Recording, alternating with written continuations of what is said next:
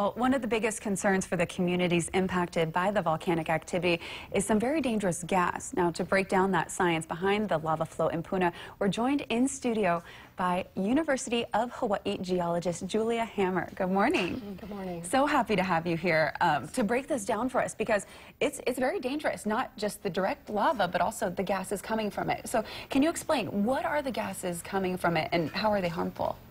Well, the majority of the gas is actually just plain old H2O. And that comes as a surprise to most people because that's not the gas that's hazardous, so we don't pay as much attention to it. The hazardous gas is sulfur dioxide, so SO2.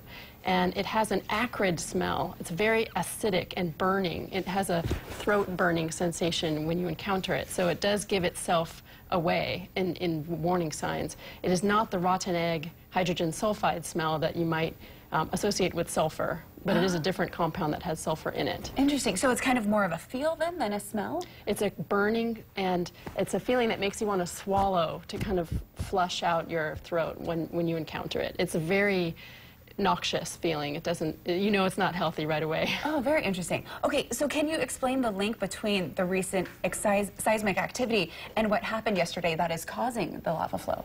Okay, so the seismic activity was actually the best definitive indicator that magma was traveling down the rift zone in the vicinity of where it then erupted from the surface. We couldn't pinpoint in advance where that would be, but there was a steady and intensifying progression of earthquake activity moving down the rift zone away from Pu'uo'o. And then is that what then causes the eruptions, the earthquakes? Which is first, I guess. Right. Well, in fact, the magnitude 5 earthquake that happened yesterday is a pretty significant amount of energy release, and it's not totally clear at this moment what the mechanism was for that, but there was obviously a lot of strain that occurred in response to a buildup of stress, and so that's part and parcel of the magma moving down the rift zone. Okay. So they're related, but it's we have to work out the cause and effect. Not necessarily the main trigger, but it could potentially be. Yeah, for sure. And how often do these eruptions happen in Kilauea? Well, as you probably know, Kilauea has been in an ongoing state of eruption for almost 40 years. But what is kind of episodic and really exciting for volcanologists is every 10 or 12 or so years there's a fissure eruption that's outside of one of the known pit craters or at the summit. So the last one, Kamoamoa, 2011, was a fissure eruption, and there have been such events previously. 1955 was a really significant one.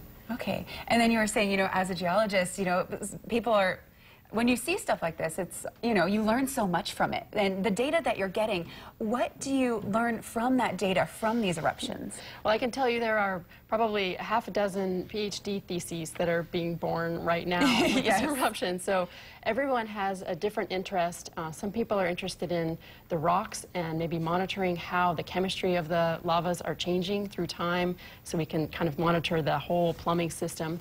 Other people are interested in the geophysical manifestations and what it is telling us about volcano deformation and accommodation of magmas being injected into the rift zone. So kind of everybody. There are atmospheric people, there are gas chemistry people, so everyone has something to learn when the volcano erupts. Okay, good to know. And again, we're going to be continuing coverage on this, but we actually had a viewer that sent in a question about acid rain. Can you really quickly explain that?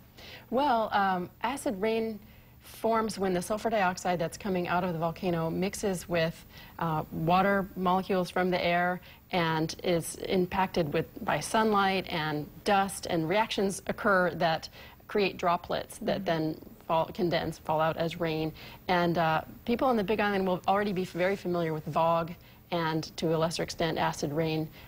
Big events are not as common as just regular VOG. I mean, an acid rain event is a significant event that's documented by the Hawaii Volcano Observatory.